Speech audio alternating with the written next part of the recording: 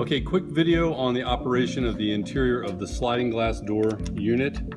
It's hard to see here, but there is a black handle that allows you to open and close the door. This little black handle is just a thumb switch. Without pushing the thumb switch, it will not open. Very easy to open.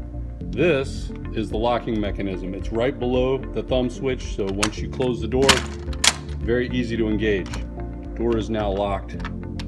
Even with the thumb gauge here, with the thumb turn here, it will not unlock until you release it, then it will open. This down here is the inside version of the exterior key turn tumbler. This also locks the door, but it does not need to operate independently of this chrome switch. You only need to use one or the other. For me and my family, we found that this one is easier. Every time we go outside, we come back in. Thumb's already right there anyway. We just go ahead and thumb lock it. It is now locked. But it is redundant to this switch. You only need to do one or the other, whichever one you prefer.